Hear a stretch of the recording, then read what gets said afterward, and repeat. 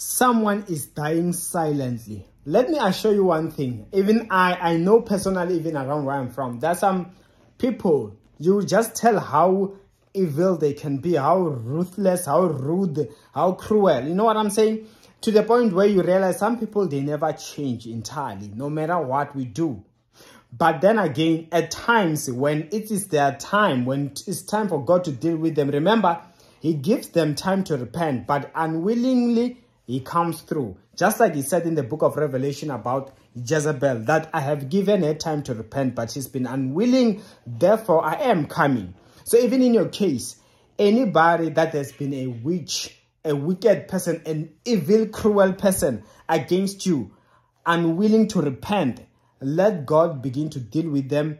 May he consume them silently. In fact, if you want to know something about a witch, if I were to inform you, to give you some, to educate you a bit, witches, they know so well that they don't announce when they are sick. In fact, they keep it as secret as possible, or else you're gonna finish them off. The fellow witches or fellow what, when they know they are fighting those warfares, you must hide, you must act like you are healthy, whereas you are dying silently and secretly, so that they don't finish you off.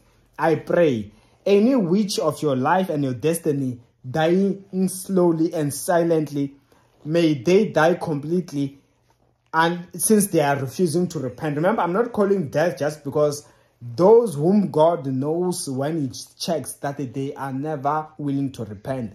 Let him deal with them in Jesus' name. Amen. And my details on the comment section below. See you next time.